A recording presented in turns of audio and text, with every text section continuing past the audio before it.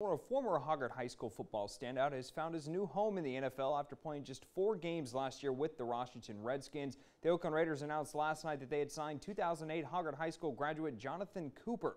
Cooper, who's an offensive tackle, is entering his 7th season in the NFL after he was drafted by the Arizona Cardinals out of the University of North Carolina. Last year, he started and played, as you heard right there, 4 games for the Washington Redskins after bouncing around with 4 different teams over the past 5 years. Cooper's expected to come in and compete right away for the starting left guard position for Oakland for the Raiders as they prepare for training camp. And most of those camps around the NFL will begin for teams early next week. So we wish the Viking alum the best of luck this upcoming season.